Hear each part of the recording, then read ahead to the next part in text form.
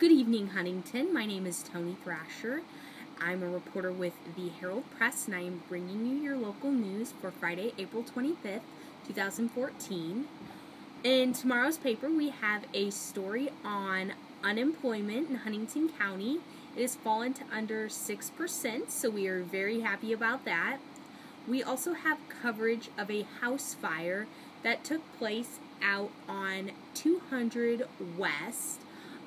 Nobody was injured, and the house was unoccupied at the time. However, 3 fire departments responded, so it was a pretty big deal. The house was completely destroyed. In other news, we have a story about Huntington University expanding its graduate programs.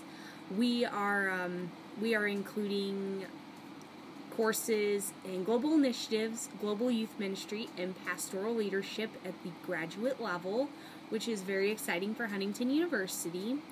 And we also have a story about kindergarten orientation, which has kicked off over the last week. We have 3 schools having their orientations tonight.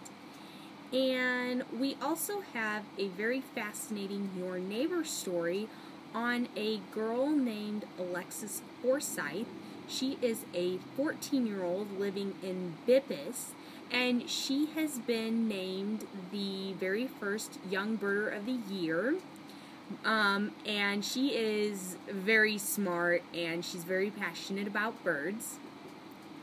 For our worship page story, we have previewed 2 concerts that are taking place May 3rd out at Heritage Hall at Hyers Park. They're 2 Christian concerts, 1 gospel and 1 contemporary Christian music, and those concerts will benefit the Women's Lifehouse here in Huntington. In sports, we have a preview story of the Huntington North Golf Invitational taking place at Norwood Golf Club on Saturday.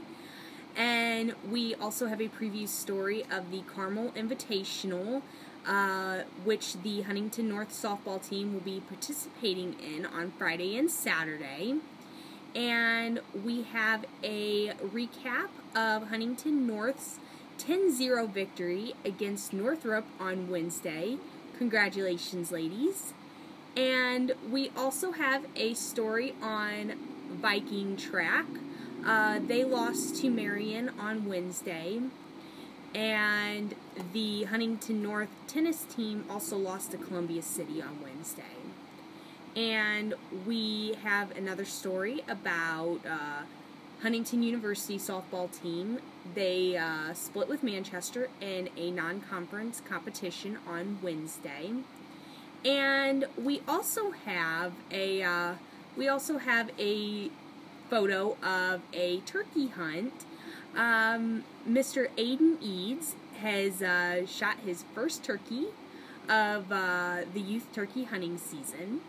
That is our news for April 25th, 2014. My name is Tony Thrasher. Have a good night, Huntington.